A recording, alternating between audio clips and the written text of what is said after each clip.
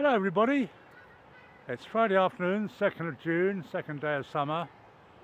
This is a departure from the norm in that we normally walk along a mysterious path and quite often end up in a park. In this video, I'm starting in a park and I'm going to end up in a mysterious path. There is a weir. It's a weir on the River Colne, which is very close to the River Fraze at this point. I'll just go back briefly.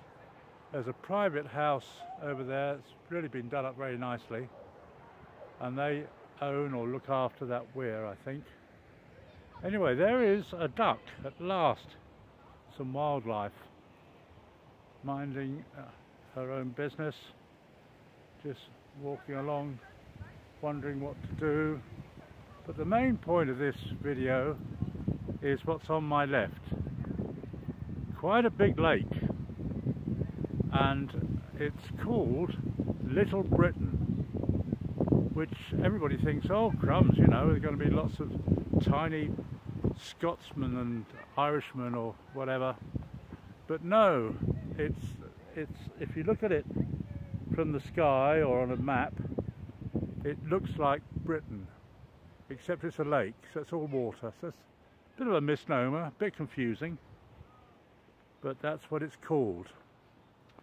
Anyway, the other side of it is the River Fraze, of which I've featured in several videos.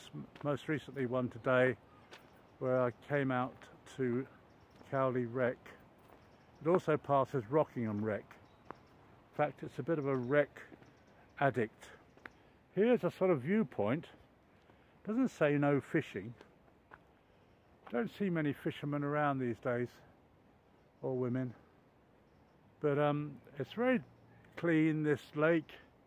Sometimes the lake is covered in a sort of fungus or whatever you call it. But there's no water sports. Some swans up there, that end. Little Britain Lake, about halfway between Uxbridge and West Drayton. Thank you very much for watching.